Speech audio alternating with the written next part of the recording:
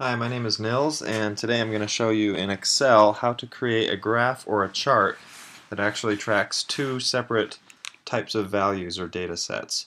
So in this case, for example, I've got the worldwide internet users and percentage of population, and I wanted to show them in a chart side by side, or I guess in the same chart, but we've got these huge numbers of users over here and then just percentages over here.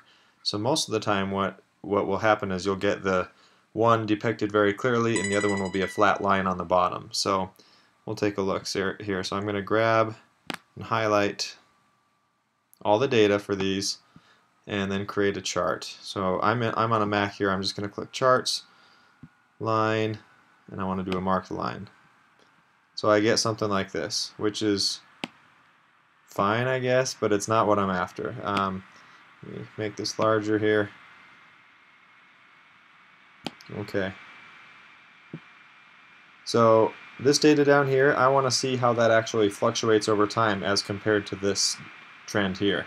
So in order to do that, it's actually pretty simple. All I have to do is click on some of the data here down here to activate it.